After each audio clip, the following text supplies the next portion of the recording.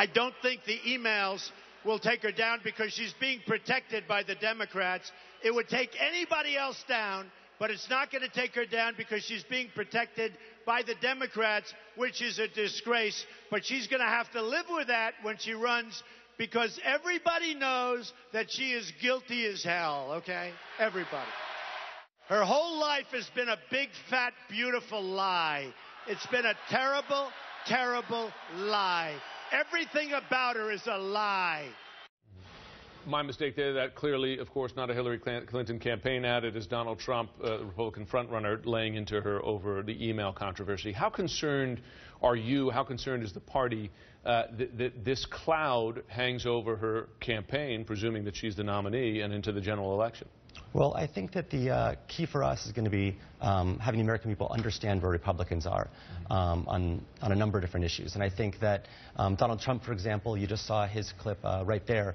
You know, the Republicans, the RNC, after the 2012 election, created an autopsy, a report that talked about very succinctly what they needed to do in order to win in 2016.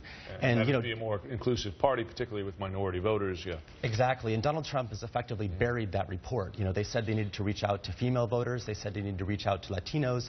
And as you know, Donald Trump has angered both of those constituencies. Well, nice pivot to the Republican Party's problems there. But on that issue of the email controversy, because this is something that feeds into a larger impression among voters, Democrat and Republican, about trustworthiness. And I just, the most recent poll from CNN ORC, talking about honest and trustworthy, 43% for Clinton, 38% for Donald Trump. That's not an enormous lead for Hillary Clinton over Donald Trump on that key issue of trustworthiness, and the email issue feeds into that problem for her. How does she get over that hurdle, not just in the Democratic contest, but in a general election?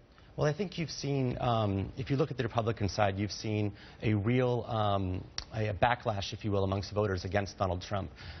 Voters are not comfortable with his leadership. They're not comfortable with his stance on the issues, and I think that contrasts very clearly with where Democrats are. You saw in exit polls after Wisconsin, for example, after that race, that contest, where 7 in 10 Democrats were optimistic about Bernie Sanders and Secretary Clinton. So I think there's a real difference, and I think that voters come the general election, when Trump becomes the nominee, are going to have a real problem with him.